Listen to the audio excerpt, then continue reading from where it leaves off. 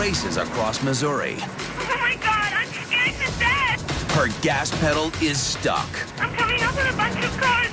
I'm so scared. She hits the brakes. But with the 175 horsepower engine redlining at 7,000 RPMs, the brakes do nothing to slow the SUV. Police converge, hoping to warn other drivers ahead. But with speeds nearing 120, they struggle to even keep pace. It's time to buckle up. Grab the wheel and see if you have what it takes to steer clear of certain death.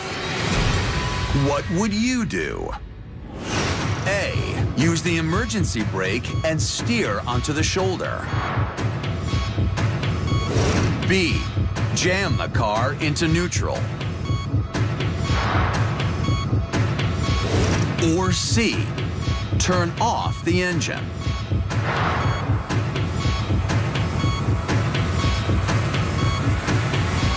So, what would you do? With your accelerator stuck and your brake pedal useless, you might choose to engage the emergency brake and steer onto the shoulder to slow your momentum. Engaging the e-brake at normal speeds can make the rear wheels lock up, sending a driver into a dangerous fishtail. And you're going over 110. Even if you manage to maintain control, trying to use the rough terrain of the shoulder will only make a bad problem worse.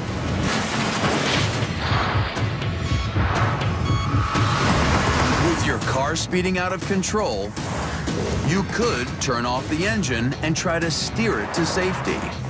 But is this really your best move? Turn off the ignition, and the steering wheel could lock. As you decelerate, you'd be unable to change direction. If you chose to turn off your engine, you'd be locking in your fate.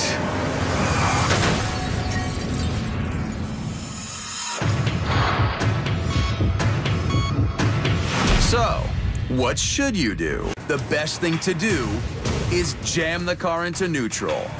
By disengaging the transmission, you disconnect the gears that join the motor to the axles.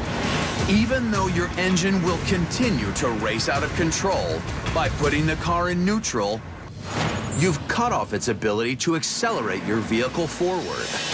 Apply firm, steady pressure to the brakes. With the engine no longer powering the drive shaft, the vehicle's brake system can now slow the SUV, allowing you to bring this deadly ordeal to an end.